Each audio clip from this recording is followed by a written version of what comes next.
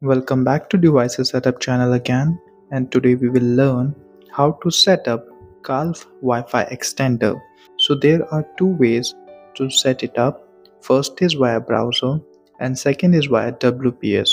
So before we start any setup, I recommend you to reset the extender first. You can do that by plugging the extender into wall outlet and wait for its power LED to turn stable.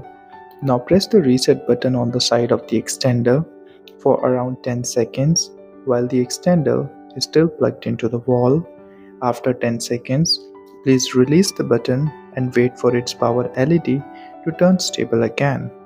So now once you have a power stable LED on the extender, let's start the WPS setup.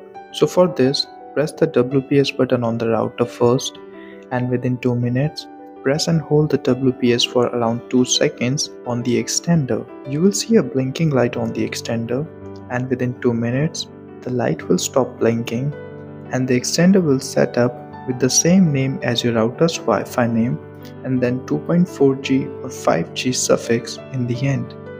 So you can now connect your phone or computer to this extender's network name using the same password as your router's Wi-Fi password. Now if this doesn't work for you, then it is possible that the WPS is disabled on the router. You can watch our video on how to enable the WPS on the router. Now let's learn the second method to set up this extender through browser. So for this, grab your phone or computer and go to its Wi-Fi list. There you will see your extender's network name as repeater-2.4G_xxx or repeater-5G_xxx in your Wi-Fi list. Connect to it. Once connected, open a browser. As you do that, the extender's login page will pop up automatically. If it doesn't, then in the URL or address bar, type 192.168.188.1 or try 192.168.10.1 to access the extender's login page. On the login page, select the repeater mode if asked, and then it will show you list of all the available networks.